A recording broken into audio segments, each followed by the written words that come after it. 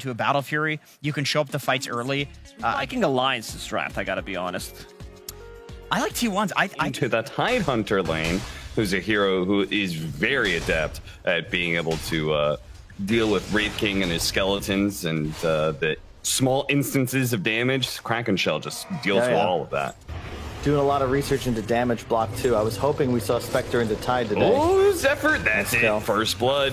Just slowed down too much by the Arctic Bird, and now Cuckoo's going to find most of his mana is going to be burned away as Nico Baby takes the opportunity. Important for T1's victory or loss. Yep. My two favorite heroes against AM are Slardar and Axe for this reason. Because you always get the disable. You don't have to worry about counterspell. You know it's guaranteed going to land. And I love this for Nico Baby. The early Orb of Corruption. Again. So good. Yeah. This is the way to play AM nowadays, I think. If you're not going Orb of Corrosion, unless you just have a really bad lane matchup, you can't actually win as Anti-Mage. Like, just get an Orb of Corrosion, run people down. Supports are free all the time. Cuckoo is going to be... I wonder what the spell block interactions are if you are not the one being doomed, but you're soulbound, as Cuckoo's... Is Cuckoo actually dead here? They're going to take some time, but Nico Baby's having a hard time actually putting damage onto this axe, especially since he's completely out of mana. So he's just kind of running around with his Vanguard, challenging anybody who wants to fight him. Finally, they do get another round of Earth Spike. Still, though, they're going to have to keep on poking at him from a distance. Otherwise, this madman will kill somebody. As Orb Corrosion a couple times, and there it is. Finally, they get the kill. Cuckoo. And the one danger I heard Lacoste mention, I do like the double squishy support style. I think that this is just sort of because we've developed into almost a heal tank meta. You know, look at all the strength heroes in this game. We've got 5 on the core rolls. Grimstroke, I mean, Zephyr's just not having a great time, but when you run so many strength heroes as cores, it's a lot easier to get away with double range support. But the trouble is, if you're a hero like Grimstroke and you fall behind, it's very tough to like find a place back into the game. Like, where is he supposed to go? I would say maybe bottom, try and finish a kill on S4. They might not need him. S4 is very far forward with no... It's a nice place to be. Wraith King will likely move to the jungle, already has. This is going to grow for them. They're going to go for the Doom on S4. The first move by T1's cores. And it is going to be a successful gank. Meanwhile, farther up the river, as we're going to watch Carl die here. They're going to try and chase down Zephyr. Zephyr is going to be pulled back into the shockwave. Pretty easy kill for Alliance as they tried to invade the triangle a little bit while S4 was going down in bottom lane. Yeah, so it's playing more of a farming style, but he's the one who's going to have to try and make some moves here. Coming behind Cuckoo. Trying to trap him down, but he's at half health with no mana, so it's, again, really hard for this AM to actually do damage. They're going to catch up to Limp here. The Ice Blast is going to spot him out, but a skewer away will get him out of range, but 23 Savage is there with the stun. RP immediately being used, but he may still burn out. Meanwhile, behind, there's Chaos as they do manage to get the call onto Nico Baby. Can they bring him down? I don't think so. They just do not have the damage, so Carl's just going to run down FNG, it looks like, instead. Ultimately, it's going to be a support for support trade-off, but RP did have to be used to save Limp's life. That's most unfortunate. It's the Max Empower build. Power.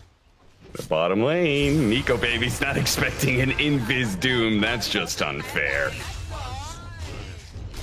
That's huge.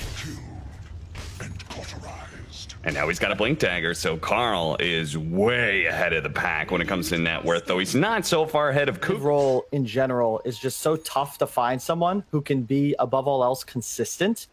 And Carl's been able to do so in a variety of different styles as well. Like the mid-Doom, this is a specialty hero. And when I think of other players, like say Iceberg as an example, who played it in Eastern Europe, he had like 3 or 4 heroes. You're like, okay, he's very good on these. I think Carl's list is closer to 20.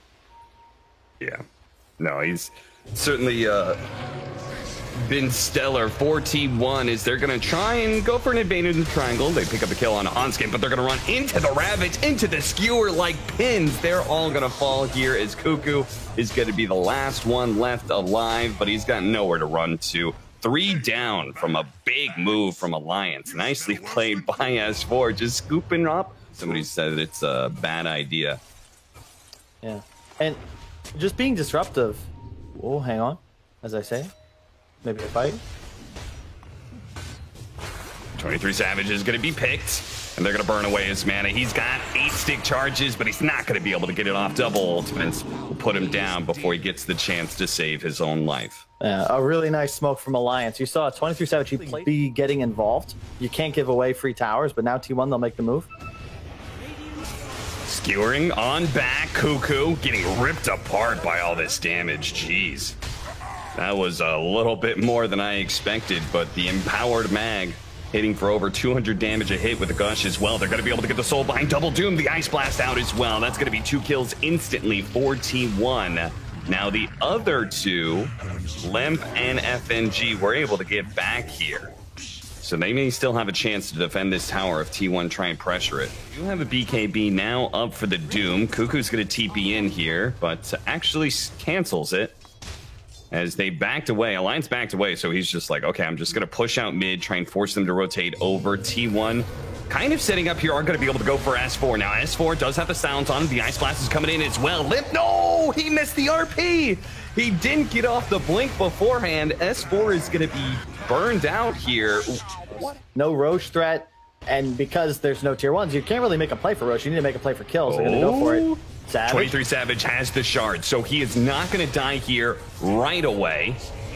But on his second life, he may come back and just instantly die again. He will. There is nothing they can do about that. There's just too many heroes on top of the carry of T1. Now, not only is the Wraith King dead, but Reincarnation is on cooldown. T1 are not going to go and let this Roshan happen for free. Smoke breaks. Cuckoo, look at his positioning from on-scan.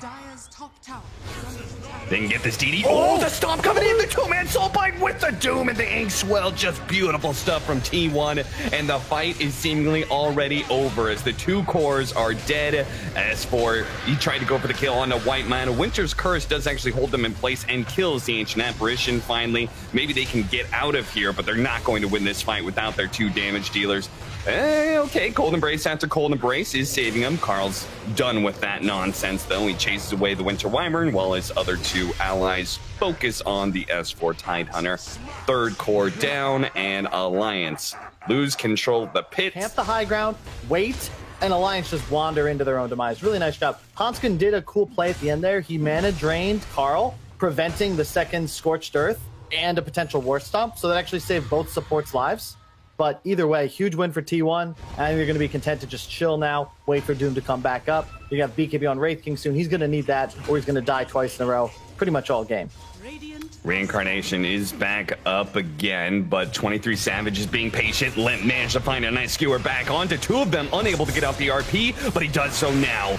That is going to be both of them dying. Oh, Cuckoo does manage to get off his BKB with the call with Inkswell as well. The double soul bind, the silence stacking up, and they are both dead. Now FNG chased down by Carl as well. Once again, T1 just responding to Alliance and out-initiating them. I thought this time around a nice 2-man RP, but damn, Cuckoo survives through just long enough to get off his BKB, and now he's going to be able to catch 23 Savage as well. The stun follow-up, the silence put onto him, that is going to potentially be a team wipe as long as they've got enough stuns, and they do.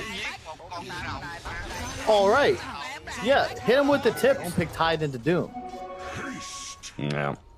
And back then, we knew that AM versus Wraith King was good, as they're going to be able to find the Winter Wyvern. But back then, Wraith King didn't have talents or shard.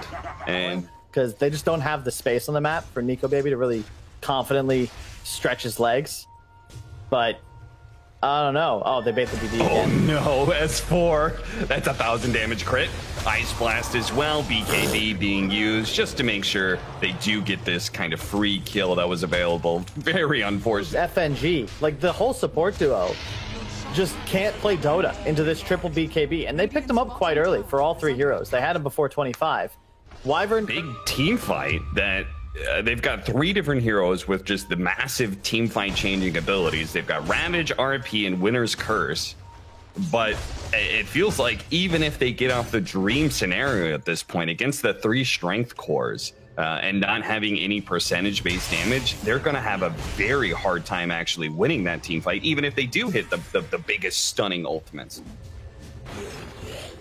So they need a miracle. Carl has Arcane Rune. He really wants to get in. Oh, and the smoke out from Alliance, but they're going to run right into 23 Savage.